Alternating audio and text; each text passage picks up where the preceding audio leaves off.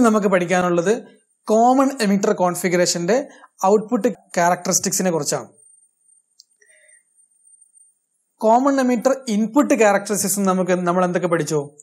അതിന്റെ input resistance എങ്ങനെ കാണാമെന്നും അതിന്റെ ഇൻപുട്ട് നീ വോൾട്ടേജ് എത്രയാണെന്നും എങ്ങനെ കാണാമെന്നൊക്കെ നമ്മൾ മനസ്സിലാക്കി. അതുപോലെ തന്നെ ഇനി characteristics of A transistor in A common emitter configuration, അതിന്റെ ഔട്ട്പുട്ട് ക്യാരക്ടറിസ്റ്റിക്സ് ആണ് നമ്മൾ ഇനി ഡിസ്കസ് ചെയ്യാൻ പോകുന്നത്. ഓക്കെ, കോമൺ ബേസ് കോൺഫിഗറേഷന് വേണ്ടിയിട്ട് നമ്മൾ എങ്ങനെയാണ് സർക്യൂട്ട് അറേഞ്ച് ചെയ്തത് അതുപോലെ തന്നെയാണ് കോമൺ എമിറ്റർ കോൺഫിഗറേഷന്റെ ഔട്ട്പുട്ട് ക്യാരക്ടറിസ്റ്റിക്സ് കാണാൻ വേണ്ടിയിട്ട് നമ്മൾ ഉപയോഗിക്കുന്നത്. ഓക്കെ, കോമൺ ബേസിൽ പറഞ്ഞ പോലെ തന്നെ ഈ ഒരു സർക്യൂട്ടിൽ നമ്മൾ സെലക്ട് ചെയ്തിരിക്കുന്നത് ഒരു NPN ട്രാൻസിസ്റ്റർ ആണ്. അതുപോലെ തന്നെ ഇൻപുട്ടിലും ഔട്ട്പുട്ടിലും ഓരോ മില്ലി അമ്മീറ്ററുകൾ കണക്ട് ചെയ്തിട്ടുണ്ട്. സീരീസ് ആയിട്ടാണ് കണക്ട് ചെയ്തിട്ടുള്ളത്.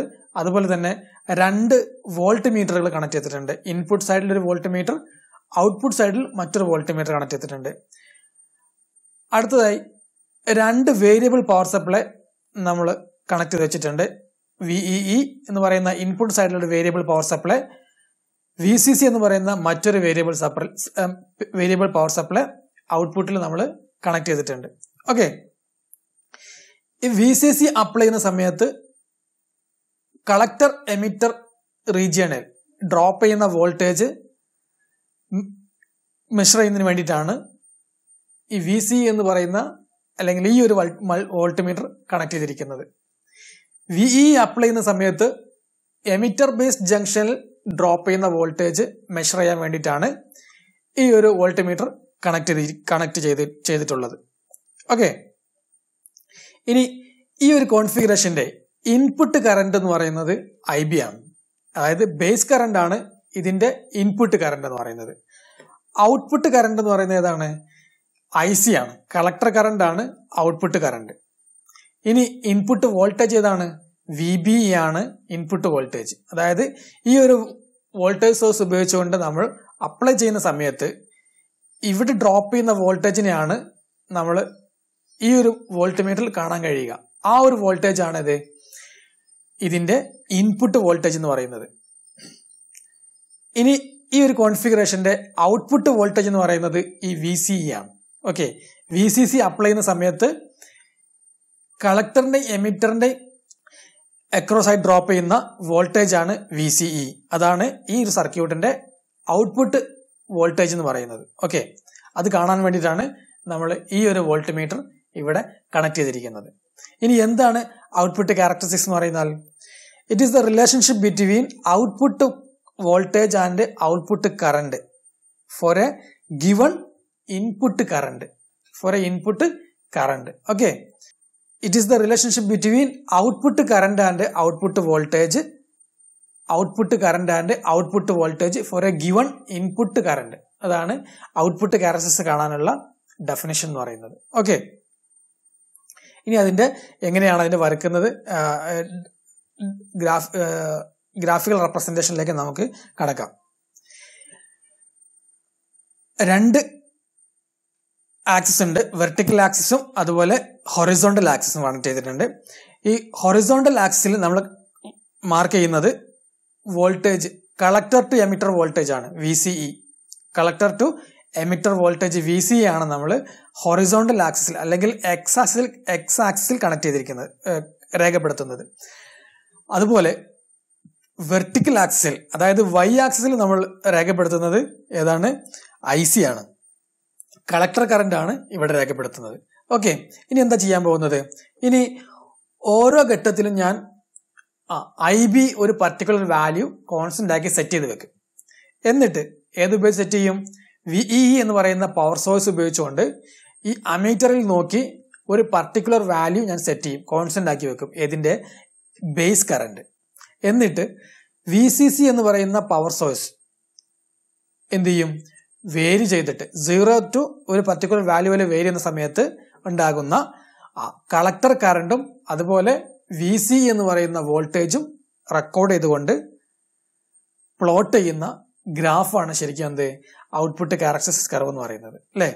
അപ്പോൾ ഞാൻ എന്ത് ചെയ്യാണ്, ആദ്യമായി ഒരു IB സെറ്റ് ചെയ്യാൻ പോവാണ്. IB എത്ര സെറ്റ് ചെയ്യുന്നത്?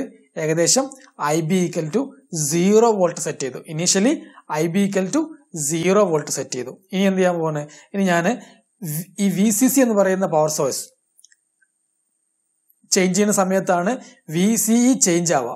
അപ്പൊ ഞാൻ എന്ത് ചെയ്യുന്നു, ഈ ഒരു പവർ സോഴ്സ് അവിടെ 0 ഇങ്ങനെ സ്റ്റാർട്ട് ചെയ്യാം. 0 സ്റ്റാർട്ട് ചെയ്ത് വരുന്ന സമയത്ത് എന്ത് ചെയ്യും, പെട്ടെന്ന് അതെന്ത് ചെയ്യും, ഇവിടുന്ന് അങ്ങ് 0 തന്നെ എന്ത് ചെയ്യും, അത് സ്റ്റാർട്ട് ചെയ്ത് തുടങ്ങി.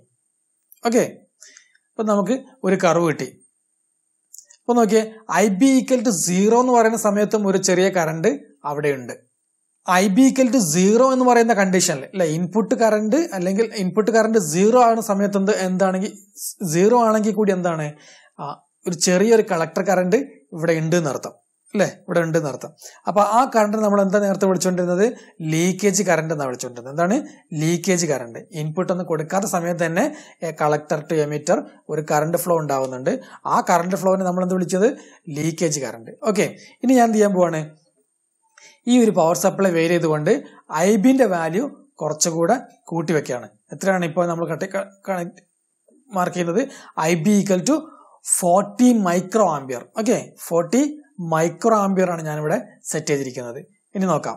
ഇനി ഞാൻ എന്ത് ചെയ്യാണ്, ഈ VCC എന്ന് പറയുന്ന പവർ സോഴ്സ് വീണ്ടും ഇൻക്രീസ് ചെയ്യാണ്. ഇൻക്രീസ് ചെയ്യുന്ന സമയത്ത് എന്ത് സംഭവിക്കും, ഗ്രാഫ് 0 തന്നെ സ്റ്റാർട്ട് ചെയ്തു, അങ്ങനെ അങ്ങ് കൂടി പോവാണ് അല്ലെ, അതങ്ങനെ ഒരു സ്ലോപ്പിൽ അങ്ങനെ പോയിക്കൊണ്ടിരിക്കും. ഓക്കെ, അതാണ് IB = 40 മൈക്രോ ആംപിയർ കൊടുത്ത സമയത്ത് ഉണ്ടാകുന്ന കളക്ടർ കറണ്ടിന്റെ ക്യാരക്ടർ. ഓക്കെ, ഇനി ഞാൻ എന്ത് ചെയ്തു, വീണ്ടും VE അഡ്ജസ്റ്റ് ചെയ്തുകൊണ്ട് അമീറ്റർ നോക്കിക്കൊണ്ട് എന്ത് ചെയ്തു, IB വീണ്ടും കുറച്ചുകൂടെ കൂട്ടി. ഇത്തവണ എത്ര കൂട്ടുന്നത്, IB = 80 മൈക്രോ ആംപിയർ ആക്കി മാറ്റി വെച്ചു. എത്രയാണ്? IB = 80 micro ampere. ഇനി ഞാൻ എന്ത് ചെയ്യാണ്, VCC വീണ്ടും 0 സ്റ്റാർട്ട് ചെയ്യാണ്. 0 സ്റ്റാർട്ട് ചെയ്യുന്ന സമയത്ത് വീണ്ടും എന്ത് സംഭവിച്ചു, ഒരു പ്ലോട്ട് ഗ്രാഫ് വീണ്ടും ഒരു പ്ലോട്ട് ചെയ്തു. ഓരോ സമയത്തും ഓരോ ഗ്രാഫിനും ഒന്ന് സംഭവിക്കുന്നുണ്ട്, ചെറിയൊരു സ്ലോപ്പ് ആവുന്നുണ്ട് അല്ലെ, കോൺസ്റ്റന്റ്. നേരത്തെ നമ്മൾ കോമൺ ബേസിന്റെ ഔട്ട്പുട്ട് ക്യാരക്ടറിസ്റ്റിക്സ് കണ്ട പോലെ അല്ല, കോമൺ എമിറ്റർ കോൺഫിഗറേഷന്റെ ഔട്ട്പുട്ട് ക്യാരക്ടറിസ്റ്റിക്സ് കാണുന്ന സമയത്ത് ഔട്ട്പുട്ട് കർവിന് ഒരു ചെറിയ സ്ലോപ്പ് കൂടി വരുന്നുണ്ടെന്നുള്ള കാര്യം ഓർത്തിരിക്കാം. ഓക്കെ, ഇനി ഞാൻ വീണ്ടും VE എന്ന് പറയുന്ന പവർ സോഴ്സ് അഡ്ജസ്റ്റ് ചെയ്തുകൊണ്ട് IB കുറച്ചുകൂടെ കൂട്ടി വെച്ചു. എത്രയാണ്? IB = 120 micro ampere. Okay, IB = 120 micro ampere set ചെയ്തു.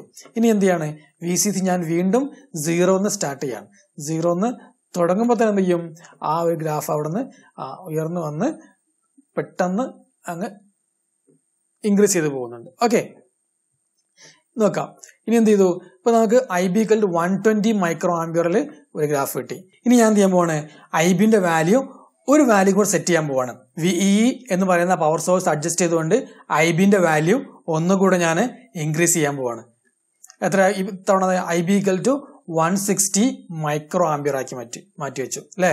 IB = 160 മൈക്രോ ആംപിയർ അല്ലെങ്കിൽ 0.16 മില്ലി ആംപിയർ ആക്കി വെച്ചു. ഓക്കെ, ആ സമയത്ത് ഞാൻ വീണ്ടും ഈ VCC എന്ന് പറയുന്ന പവർ സോഴ്സ് ഇവിടെ നിന്ന് ഇൻക്രീസ് 0 സ്റ്റാർട്ട് ചെയ്യാണ്. ആ സമയത്ത് VCന്റെ വാല്യൂ മാർക്ക് ചെയ്തുകൊണ്ട് നമ്മൾ ഇത് പ്ലോട്ട് ചെയ്ത് കഴിഞ്ഞാൽ ഈ ഒരു ഗ്രാഫാണ് നമുക്ക് കിട്ടുക. ഓക്കെ, അപ്പൊ നോക്കിയാൽ എല്ലാ വാല്യൂസ് കൊടുക്കുന്ന സമയത്ത് നമുക്കൊരു ഗ്രാഫ് കിട്ടി അല്ലെ, ഓരോന്നിനും ഓരോ പ്ലോട്ട് കിട്ടി. ഇനി നമുക്ക് ഇതിന്റെ ഓരോ റീജിയൻസ് അല്ലെ, ഒരു ഗ്രാഫ് വരച്ചു കഴിഞ്ഞാൽ അല്ലെങ്കിൽ ഒരു ക്യാരക്ടറിസ്റ്റിക്സ് കണ്ടു കഴിഞ്ഞാൽ അതിന് അനാലിസിസ് നടത്താൻ പോവാണ് നമ്മളിനി. എന്താണ് 3 റീജിയൻസ് ആണ് ഈ ഒരു ഗ്രാഫിനുള്ളത്, അല്ലെങ്കിൽ ഈ ഒരു ക്യാരക്ടറിസ്റ്റിക്സ് കണ്ടു കഴിഞ്ഞാൽ നമുക്ക് അവസാനം കിട്ടുന്ന എന്താണ്, 3 റീജിയൻസ് ആണ്. ഏതൊക്കെയാണ്? ഒന്ന് സാച്ചുറേഷൻ റീജിയൻ ആണ് ഒന്നാമത്തെ റീജിയൻ. രണ്ടാമത്തെ ഏതാണ്? ആക്റ്റീവ് റീജിയൻ ആണ്. ആക്റ്റീവ് റീജിയൻ എന്ന് പറഞ്ഞാൽ ഇവിടുന്ന് ഈ ഒരു ഏരിയ കംപ്ലീറ്റ് എന്താണ്, ആക്റ്റീവ് റീജിയൻ ആണ്. Okay, active region. Cut off region ഏതാണ്? ഈ ഒരു റീജിയൻ നമ്മൾ നേരത്തെ ഫസ്റ്റ് ടൈം പറഞ്ഞ ഒരു റീജിയൻ ആണ് കട്ട് ഓഫ് റീജിയൻ എന്ന് പറയുന്നത്. ഈ ഒരു ഏരിയ, ഇതിനുള്ളിൽ കാണുന്ന ഈ ഒരു ഏരിയ ആണ് എന്ത്, കട്ട് ഓഫ് റീജിയൻ എന്ന് പറയുന്നത്. Okay, saturation region, active region, cut off region. ഇനി നമുക്ക് ഇതിനെന്ത് കിട്ടാം? Output resistance കാണാനുള്ളതാണ് output resistance. അതിന് വേണ്ടിയിട്ടുള്ള ഒരു ചേഞ്ചിങ് VCE അതുപോലെ ചേഞ്ചിങ് ICE കാണാനുള്ള ചെറിയൊരു പോയിന്റുകളാണ് ഇവിടെ മാർക്ക് ചെയ്തിരിക്കുന്നത്. QRS എന്ന് പറയുന്ന 3 പോയിന്റുകൾ മാർക്ക് ചെയ്തിട്ടുണ്ട്. അതുപോലെ ഡെൽറ്റ VCE അതുപോലെ ഡെൽറ്റ IC മാർക്ക് ചെയ്തിട്ടുണ്ട്. എന്തിനാണ്? ഔട്ട്പുട്ട് റെസിസ്റ്റൻസ് കാണാൻ വേണ്ടിയിട്ട്. ഓക്കെ, ഇനി നമുക്ക് ഈ ഒരു കോൺഫിഗറേഷന്റെ സ്റ്റെപ്പ് ബൈ സ്റ്റെപ്പ് എക്സ്പ്ലനേഷൻ എങ്ങനെയാണെന്ന് നോക്കാം. Okay, this curves gives the relationship between the collector current IC and collector to emitter voltage VCE four A constant base current IB. നമ്മൾ നേരത്തെ പറഞ്ഞ കാര്യങ്ങൾ തന്നെയാണ്.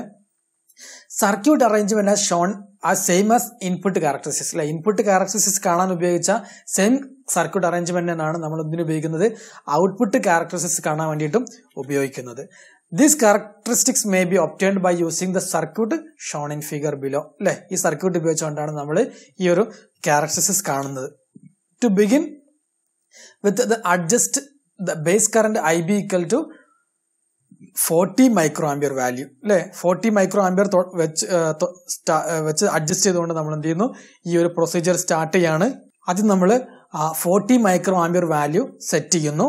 എന്നിട്ട് എന്ത് ചെയ്യുന്നു, increase the collector to emitter voltage VCE in a number of steps and record the corresponding values of collector current IC at each step. അല്ലെ, ഓരോ സ്റ്റെപ്പിലും നമ്മൾ VCE ഇൻക്രീസ് ചെയ്തുകൊണ്ട് VCE ഇൻക്രീസ് ചെയ്യുന്നു. ആ സമയത്ത് ഉണ്ടാകുന്ന ICയും നമ്മൾ എന്ത് ചെയ്യുന്നു, മാർക്ക് ചെയ്ത് വെക്കുന്നു. അങ്ങനെ മാർക്ക് ചെയ്ത് വെച്ച് വരയ്ക്കുന്ന സമയത്ത് മാർക്ക് ചെയ്ത് വെച്ചിരിക്കുന്ന പോയിന്റുകൾ രേഖപ്പെടുത്തിക്കൊണ്ട് നമ്മൾ വരച്ചു കഴിഞ്ഞാൽ എങ്ങനെ കിട്ടും?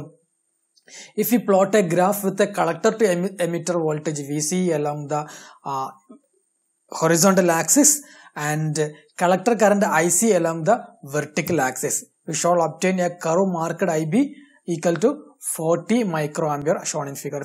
ചിത്രത്തിൽ കാണുന്ന പോലെ IB equal to 40 microampere mark ചെയ്തിരിക്കുന്ന ഈ ഒരു കർവിന്റെ ഒരു ആകൃതി നമുക്ക് കിട്ടും അല്ലെ. ഇനി നമുക്ക് എന്ത് ചെയ്യാം, ഇതേ പ്രൊസീജിയർ ഓരോ വാല്യൂസിലും IBന്റെ ഓരോ വാല്യൂസിലും നമ്മൾ എന്ത് ചെയ്യുന്നു, ഈ ഒരു പ്രൊസീജിയർ റിപ്പീറ്റ് ചെയ്യുന്നു. ഏതൊക്കെ വാല്യൂസ് കൊടുക്കുന്നത്? 80 മൈക്രോആംപിയർ, 120 മൈക്രോആംപിയർ, അതുപോലെ 160 മൈക്രോആംപിയർ. അപ്പോൾ നമുക്ക് സിമിലർ ആയിട്ടുള്ള ഓരോരോ ഗ്രാഫുകൾ നമുക്ക് അല്ലെങ്കിൽ ഓരോരോ കർവുകൾ നമുക്ക് കിട്ടും. Okay,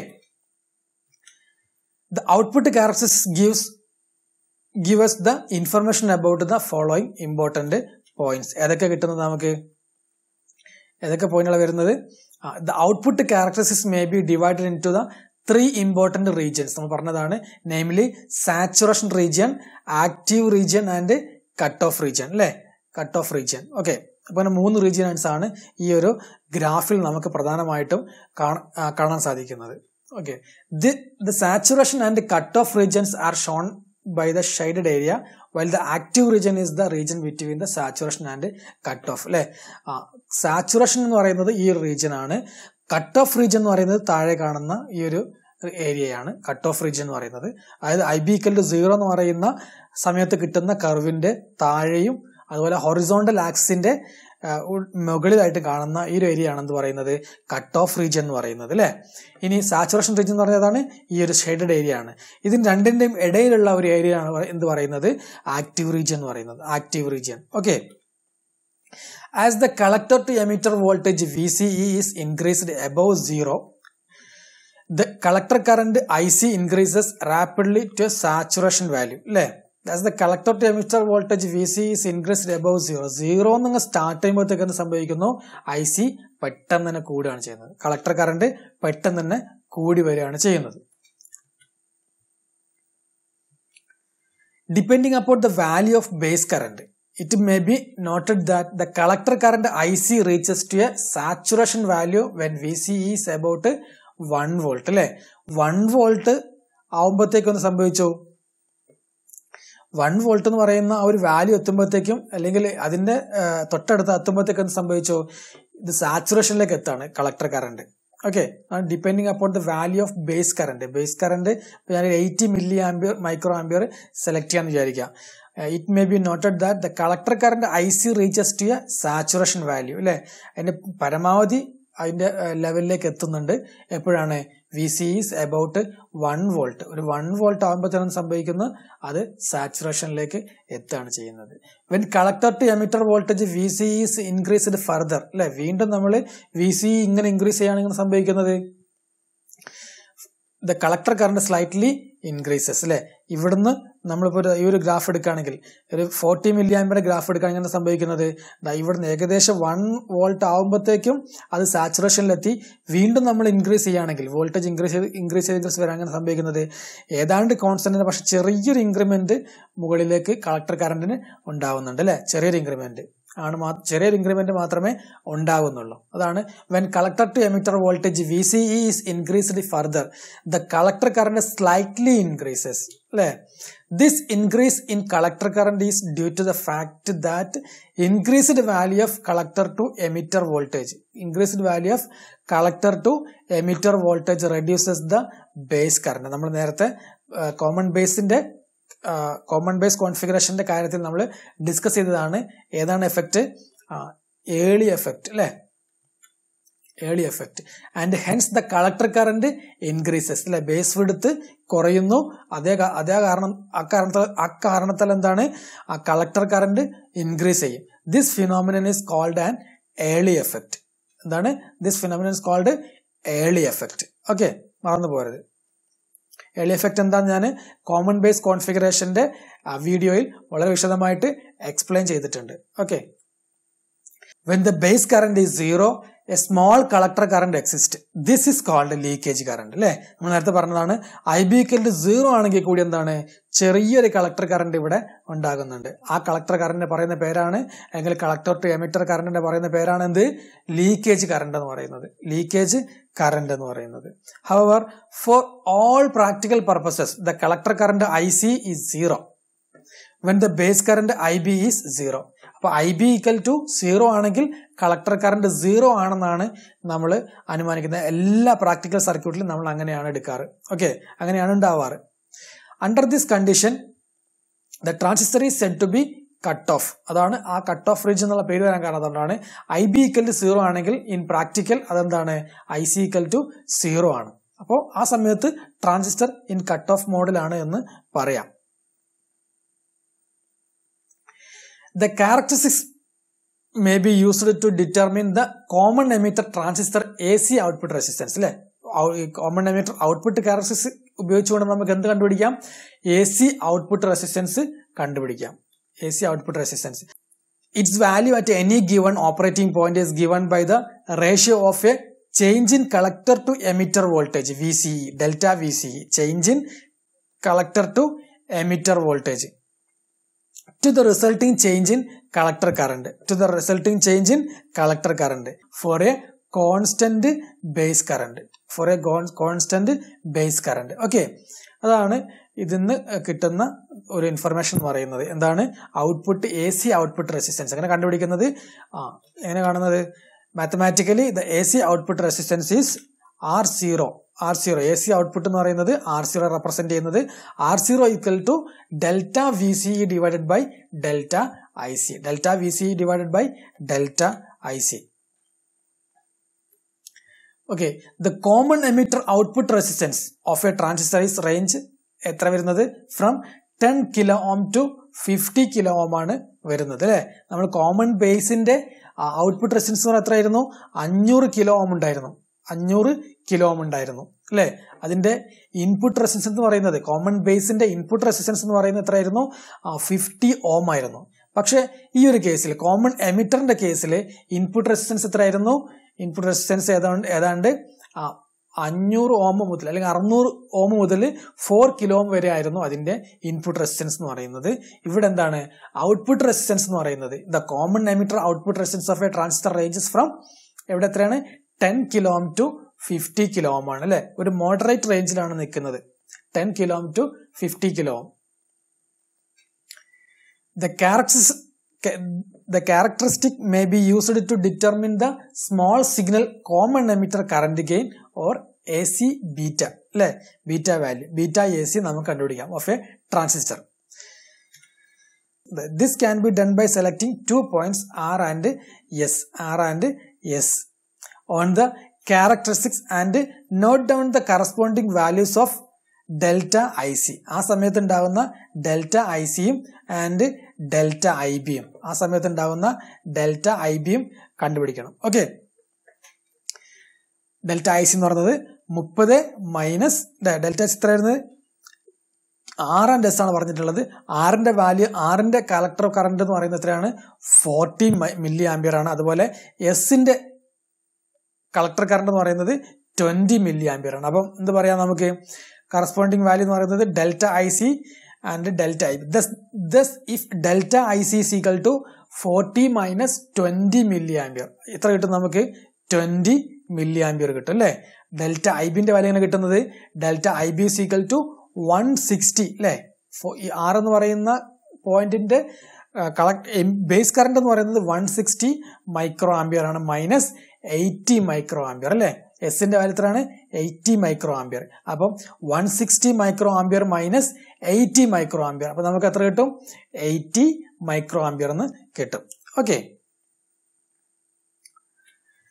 then small signal common emitter current gain എങ്ങനെ കാണാം, beta 0 is equal to delta IC divided by delta IB equal to 20 milli ampere divided by 20 milli ampere divided by 80 micro ampere. Okay, 80 micro ampere 80 equal to 20 into 10 raised to minus 3 divided by 80 into 10 raised to minus 6 equal to 250 അല്ലേ. Beta 0ന്റെ typical value നമ്മൾ നേരത്തെ discuss ചെയ്തതാണ് common emitter configuration പറഞ്ഞ സമയത്ത്, അല്ലെങ്കിൽ ബീറ്റയുടെ value കണ്ടുപിടിച്ച സമയത്ത്, അല്ലെങ്കിൽ ബീറ്റയുടെ വാല്യൂ ഡിസ്കസ് ചെയ്ത സമയത്ത് നമ്മൾ പറഞ്ഞതാണ്. അതിന്റെ ടിപ്പിക്കൽ വാല്യൂ എന്ന് പറയുന്നത് 20 to 250 വരെയാണ് അതിന്റെ ടിപ്പിക്കൽ വാല്യൂ എന്ന് പറയുന്നത്. അപ്പൊ നോക്കിയേ, ഇതിന്റെ മാക്സിമം വാല്യൂ എത്ര വരുന്നത് നമുക്കിവിടെ 250 ആണ്. ഏതാണ് ബീറ്റ 0 അല്ലെ. എ സി ആംപ്ലിഫിക്കേഷൻ ഫാക്ടർ അല്ലെങ്കിൽ എ സി കറന്റ് ഗെയിൻ അല്ലെ. Common emitter കോൺഫിഗറേഷന്റെ A C current gain beta 0ന്റെ value എത്ര വരുന്നത് 250 ആണ് വരുന്നത് അല്ലെ. അപ്പൊ നമ്മൾ ഇൻപുട്ട് കൊടുക്കുന്ന സിഗ്നല് 250 ടൈംസ് ആംപ്ലിഫൈ ചെയ്ത സിഗ്നൽ ആയിരിക്കും നമുക്ക് ഔട്ട്പുട്ടിൽ കിട്ടുക. ഓക്കെ, ഇത്രയാണ് നമുക്ക് കോമൺ എമിറ്റർ കോൺഫിഗറേഷന്റെ ഔട്ട്പുട്ട് ക്യാരക്ടറിസ്റ്റിക്സ് നമുക്ക് പഠിക്കാനുള്ളത്. എന്തൊക്കെ നമ്മൾ മനസ്സിലാക്കിയെന്ന്, ഇതിന്റെ ഔട്ട്പുട്ട് റെസിസ്റ്റൻസ് എത്രയാണെന്ന് കണ്ടുപിടിച്ചു. എത്ര വരുന്നത്, ഏകദേശം 10 to 50 കിലോ ഓം ആണ് അതിന്റെ ഔട്ട്പുട്ട് റെസിസ്റ്റൻസ് വരുന്നത്. അതുപോലെ output small signal emitter common emitter current gain, small signal common emitter current gain എത്രയാണെന്ന് കണ്ടുപിടിച്ചു. അതുപോലെ സാച്ചുറേഷൻ റീജിയൻ എവിടെയാണെന്നും ആക്റ്റീവ് റീജിയൻ ഏതൊക്കെ മേഖലയിലാണ് വരുന്നതും അതുപോലെ കട്ട് ഓഫ് റീജിയൻ എവിടെയാണ് വരുന്നതും എന്നൊക്കെ നമ്മൾ ഈ ഒരു കോമൺ എമിറ്റർ ഔട്ട്പുട്ട് ക്യാരക്ടറിസ്റ്റിക്സിൽ നിന്ന് നമ്മൾ മനസ്സിലാക്കി. നാലാമത്തെ മൊഡ്യൂൾ ഇവിടെ അവസാനിക്കുകയാണ്. ഓക്കെ, അപ്പൊ ഇത്രയാണ് നമുക്ക് കോമൺ എമിറ്റർ കോൺഫിഗറേഷന്റെ ഔട്ട്പുട്ട് ക്യാരക്ടറിസ്റ്റിക്സിൽ നിന്നും മനസ്സിലാക്കാനുള്ളത്. നന്നായിട്ട് പഠിക്കുക, മനസ്സിലാക്കുക. ഓക്കെ.